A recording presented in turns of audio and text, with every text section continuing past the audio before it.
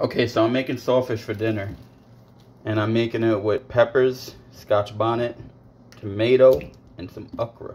Yo, if you never had okra, you're missing out. It's supposedly good for you too. But the reason I'm shooting this video is because I have all the vegetables that I just listed soaking in the salt water from the saltfish. That way it cleans it. Now what I'm gonna do is rinse everything off. So let's see. Should I do it one by one? Check it out.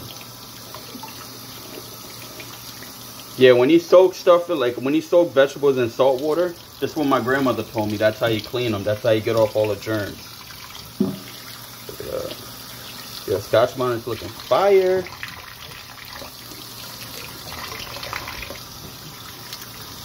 Okra looking good too. Yeah, I can't wait for springtime, man. I usually grow okra in my garden. Last year I grew the red ones for the first time. They were pretty good. Oh yeah, I got some potatoes down here too. Yeah, these potatoes looking fire. Yeah, I got saltfish on my hand. If this world were mine. Alright. So check it out. You don't have to do this, but I'm kind of anal. Pause. Hella pause.